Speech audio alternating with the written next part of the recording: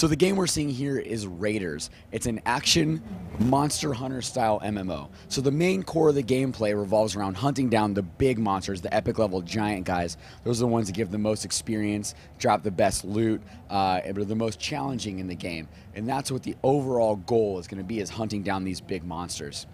Now, what sets RaiderZ apart from other MMOs in the genre is the free-form character progression, what we call it. This gives players the ability to set up their character specifically how they want. Regardless of the base job that you choose, you can learn the jobs of any other class in the game. So right here, Tony is the product manager of RaiderZ. He brought up the skill tree. His base class is the defender. He has the shield. His weapons are the shield and the one-handed sword. However, as you click through all the other classes, the berserker, the cleric, and the sorcerer, you'll see that all these other skills are available for you to learn as well. So you're not just pigeonholed into one class, into the one job that you choose at the beginning. You can branch out your character as much as you want. For example, if you want to be a tank-style healer, you can learn some cleric skills. If you want to be a heavy DPS guy with ranged magic attacks, you can put some of your skills into the sorcerer and the berserker. You can really spec out your character however you want. And it gives players the feeling that they actually built their character themselves, as opposed to us building it for them, and they're just sort of achieving the path that we set forth for them. Now, as far as gameplay, I mentioned earlier that RaiderZ is an action MMO. It is not tabbed to target. It's very fast-paced, very fluid combat. You have to be able to block and to dodge in multiple directions. And as you can see what he's doing here, he's teaching the skills of all the different classes to his base character, giving him a wide variety of things to choose from. Now we're going to go up and we're going to get into some combat, which is where you're obviously going to be spending most of your time. Heal himself up really quick. Now, the bosses and even the little enemies, go up and start killing the monsters, are very difficult in the game. This is one of the more difficult MMOs I've ever played. The monsters are very fast. They have multiple different attacks. These skeleton archers right here. Now, many games have skeleton archers, but what we're displaying here is what's unique about the RaiderZ enemies is that you can actually pick up parts of them after you kill them and use it against the other enemies. So he just killed that skeleton, and the skeleton's skull was on the ground. He can go and pick it up and throw the skull like a grenade for some heavy crit damage. He then went back and he picked up the skeleton's his weapon, his bow and arrow, and he can use that bow and arrow against other enemies. You see, it's a short time duration, though. He only has it for a limited amount of time.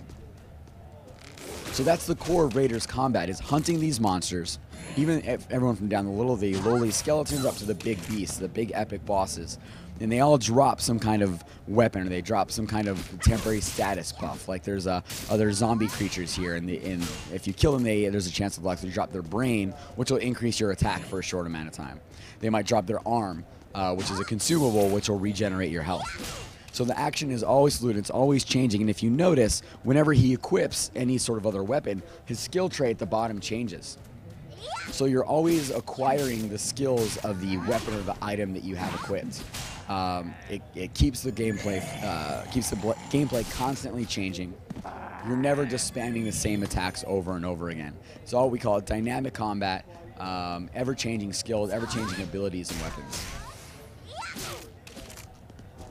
Now, I mentioned earlier the monster hunting is the main core of the gameplay, which in specifically the epic level bosses. And there's one over here. So we're in the cemetery area. This is a new boss we're showing at E3 when he gets over to it.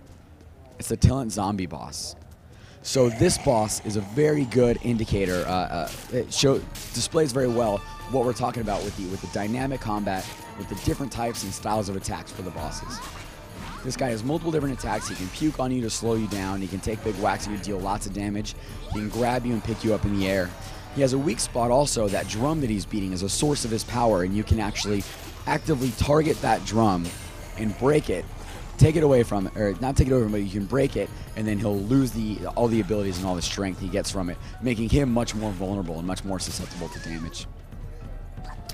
You actually died. So that goes to what I'm saying about the difficulty of the bosses in this game. This scenario was made for 3 people. We only have him playing it right now.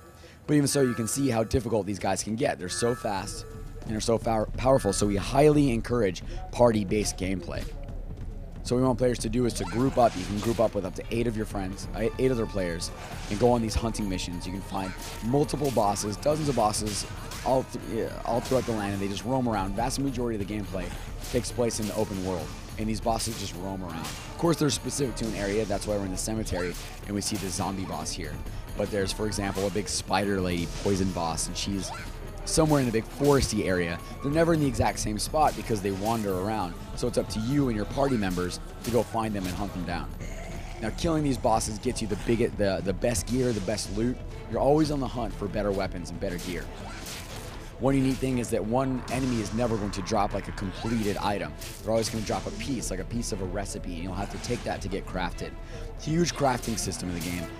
Thousands of different weapons and items, almost seemingly unending amount of craftable items. So you can really refine your character, set them up with the gear sets you want, with the different types of weapons that you want. He's still getting hit.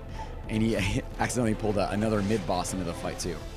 But one thing you can see, and this goes to the freeform character progression, is if you look at his skill tree, and he can probably do it pretty soon, is he can heal himself.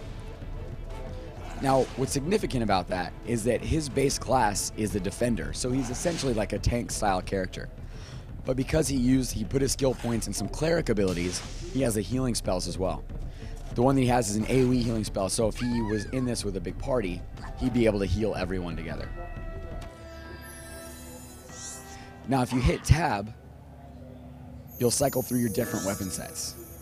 Each character carries 2 different weapon sets. So he has the Defender weapon and the Sorcerer weapons as well.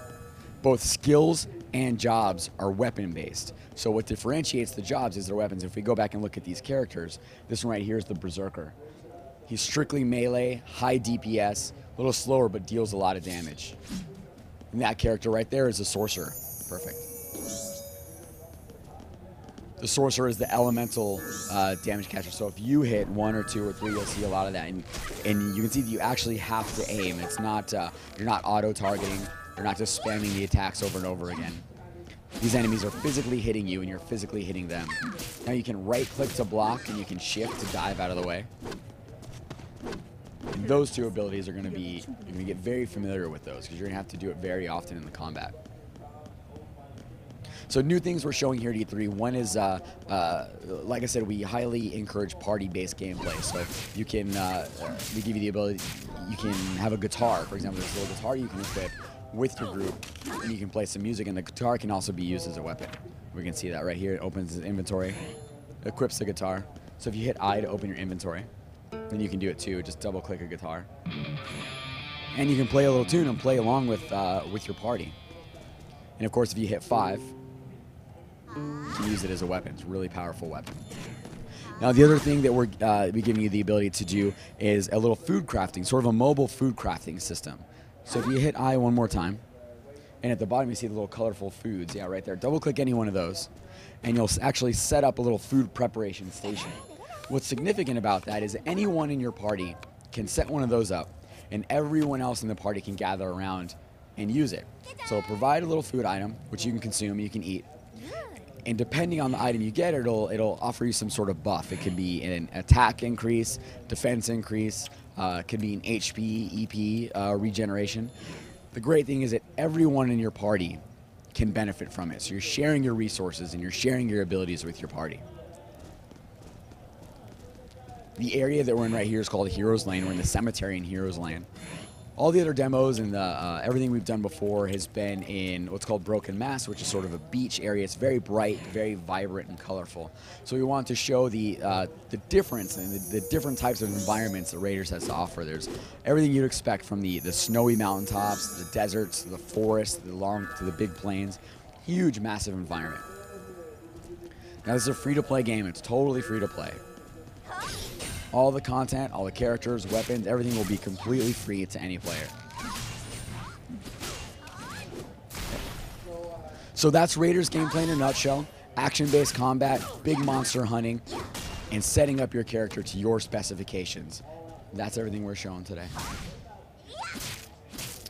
Closed beta will be Q3 2012, and the open beta will be shortly after that. For updates and information, you can go to playraiderz.com.